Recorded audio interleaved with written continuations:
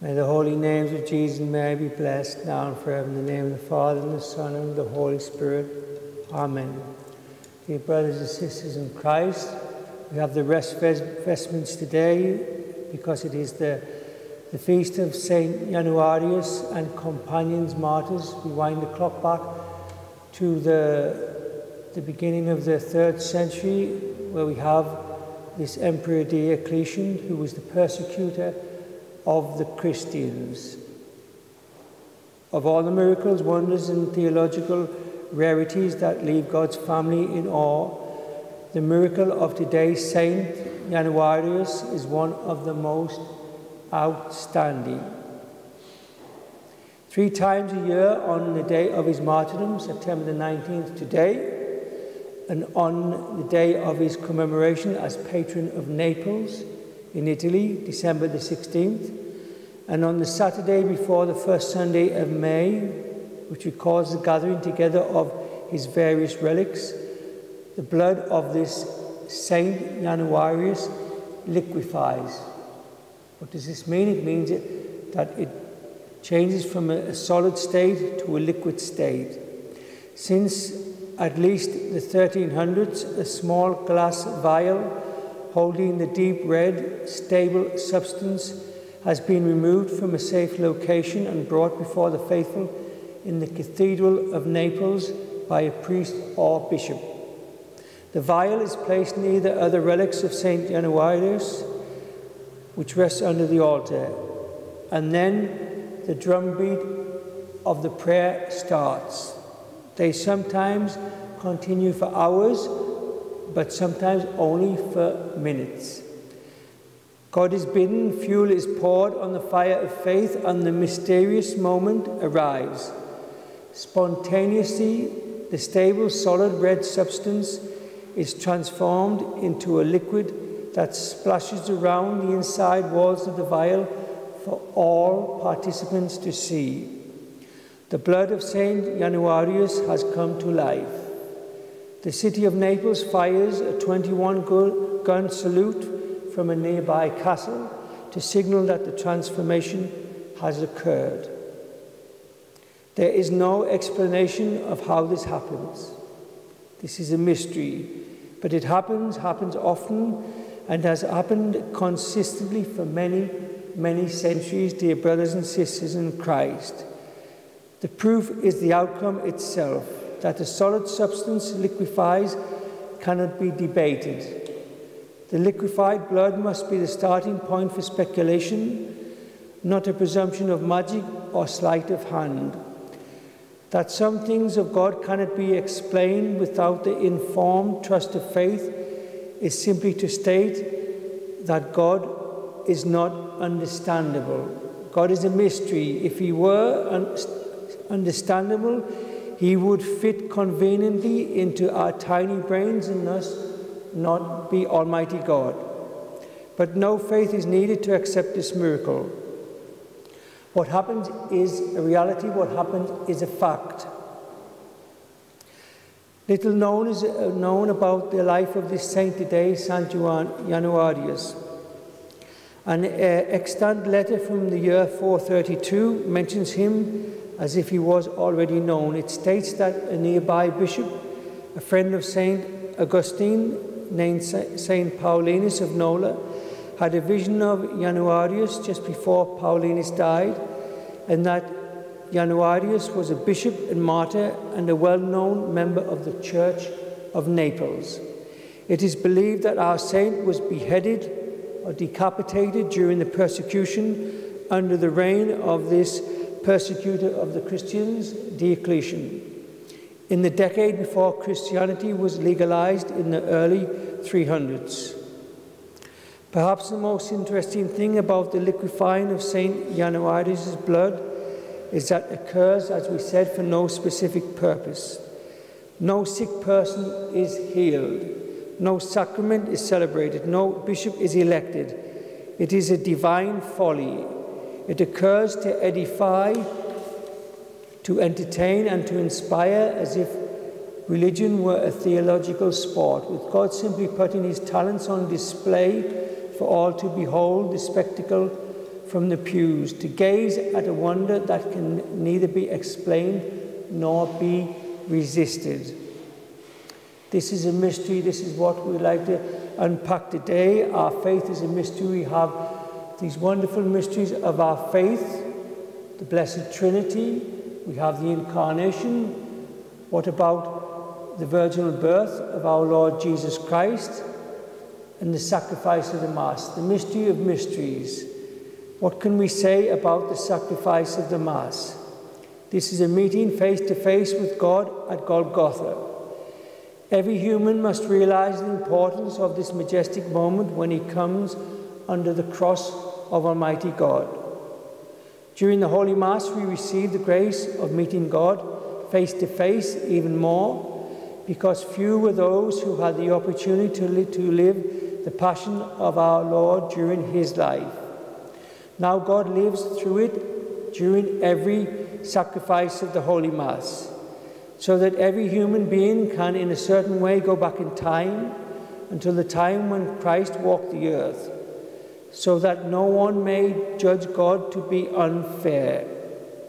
We have all received this grace, for it is the greatest grace given to mankind, and each Christian can participate fully and suffer with God, Jesus Christ, at the moment during which he was saving the world at Calvary, the moment that will last forever in all the holy masses that were, are, and will be celebrated throughout the course of time.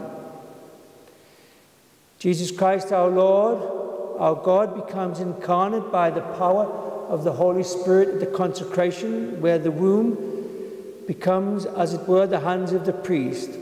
The Holy Mass is then the miracle above miracles. It is the realization of the sacrifice of Golgotha, the mystery of the passion of Christ on earth. Here and now happens what was happening when I was not yet on the earth, 2,000 years ago. It is known that the main obstacle which prevents us from experiencing adequately the Holy Mass is in this participation nowadays is the lack of faith. Then everything appears to be incomprehensible and empty. Just yesterday we saw in this beautiful mystery of this great Franciscan saint, as we mentioned, Saint Joseph of Cupertino, when he celebrated the Holy Mass. It could last for 2 hours or even up to 5 hours. He celebrated in this way in the private chapel in the convent. We remember, we said yesterday, as he meditated upon the presence of Christ in the host, at the consecration, many times he found himself unable to elevate the host. And we said also, when he broke the host, at the time of communion, he found this most difficult because he perceived people in the state of mortal sin. Also, something of a mystery yesterday we forgot to mention is that this great saint, Joseph Cupertino, he died around the age of 61 years of age, but half of the time he spent, it says in the Franciscan Book of Saints, in ecstasy above and flying in the air. Half of his life was spent this way. This emptiness and lack of understanding of the Holy Mass then can be fueled by faith. Here the Church has committed the greatest mistake, thinking that it is possible to fill the emptiness and the lack of understanding of the Holy Mass by introducing comprehension, by shortening the incomprehensible portions of the Holy Mass, as well as by introducing new forms more interesting for the faithful. However, these actions have, in fact, the opposite effect, because faith is needed here. This is what we have lost in the Holy Mass in these years. Humility, and the root of humility is reverence, reverence for our Lord in the Blessed Sacrament. The radical changes should have opened the Church to the whole world and should have made it accessible and open to everyone, caused the faithful to lose the sense of sacrum and of mystery in these years. Today, no one goes anymore to Holy Mass to let oneself be crucified together with Christ. We go to the Holy Mass to listen to the Word of God, they say, to receive graces, to listen to the priest, and to settle our affairs with God. We go out of a sense of obligation, but not from the need to take part in the punishment with which was saddled our Saviour for the sins of the whole world. Almighty God has already done everything, but the fate of the world depends on man. And today, well, there are even few priests. Few are the priests who consciously ascend on this holy mountain of Golgotha and extend their arms for Jesus Christ. Even fewer are those who urge the souls to do the same. God, in fact, is waiting for souls for their conversion, but God, in his Son, has already accomplished everything. He cannot suffer yet more, and he cannot suffer for a second time, because what has been accomplished in God continues, has no beginning, and, dear brothers and sisters in Christ, has no end. It cannot be repeated because it lasts. It is difficult for man thus to understand this mystery. You have to believe this mystery then. Under the cross, Jesus Christ has accomplished everything that he could have accomplished in order to help us attain the graces which he has obtained for us. We have Jesus Christ on the cross has even given us. We have received a mother. We have received an intercessor and a magnificent consoler. We have obtained the support of the mother, the co-redemptrix, the mother of God, and the goodness and the gentleness of her heart, from which now and always cares for the soul with an unimaginable concern. Now, the further fate of the world depends on man, because God has already done everything.